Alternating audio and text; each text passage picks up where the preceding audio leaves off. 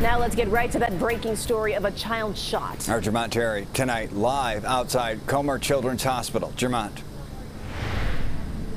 Brad and Erica, emergency crews rushed this little boy here to Comer's Children's Hospital, where he immediately went into surgery. Tonight it's not clear how this child is doing, but we do know the little boy was shot in his chest. All of this taking place in the high-rise apartment building in Bronzeville. The boy is between 11 and 12 years old. It's not clear if the boy was home alone or in a room with someone, but we do know a single shot went off, hitting this child in his chest. We spotted several Chicago police officers outside the high-rise building near 35th and Rhodes. Yet CPD hasn't said if the child found the gun accidentally shooting himself or someone in that apartment shot him. It's all part of the ongoing investigation, but the priority right now is this little kid.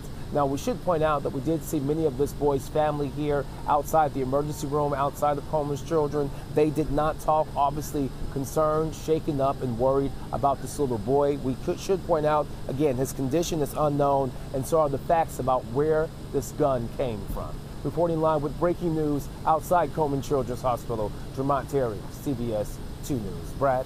Jermont, our thanks.